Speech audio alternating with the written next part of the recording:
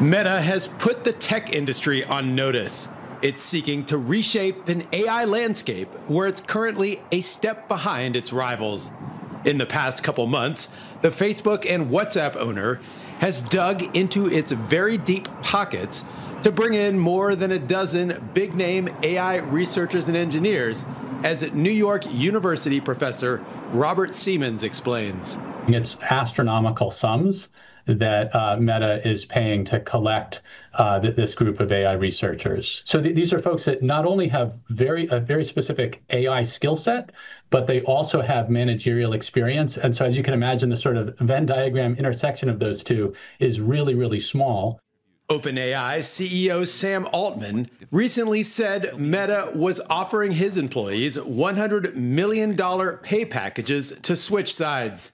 And this week, Meta announced that it had hired Roming Peng, who led Apple's foundation models team. This follows Meta's hires of Scale AI's CEO Alexander Wang and ex-GitHub CEO Nat Friedman. In a place that's always looking for the next big thing, many here in Silicon Valley believe they've found it.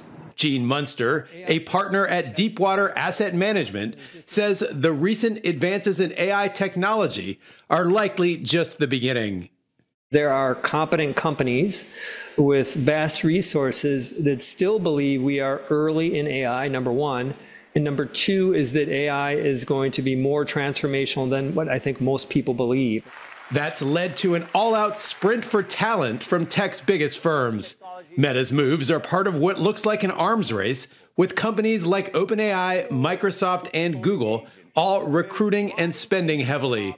But while the technology is impressive, monetizing it is still a work in progress. You look at OpenAI, you look at Anthropic, they are not profitable companies. So it's not entirely clear how quickly Meta will be able to take this investment in these AI scientists and then be able to turn around and say, sort of point to additional profits.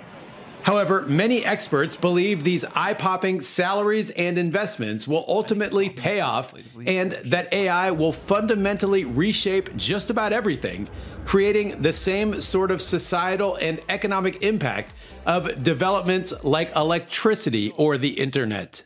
The vast majority of where the spending is going to come is from businesses and essentially countries, sovereign, in terms of using these models to power things much more aggressively. Artificial intelligence is increasingly viewed as not only a competition between tech firms, but as a competition between countries, with the US and China in the lead. Many of Meta's recent high-profile hires are originally from China, people who came to the US for their graduate studies and stayed because of the career opportunities here. With the Chinese AI ecosystem also rapidly advancing and the success of companies like DeepSeek, China would like to see some of that top AI talent return there as well. Ira Spitzer, CNA, Menlo Park, California.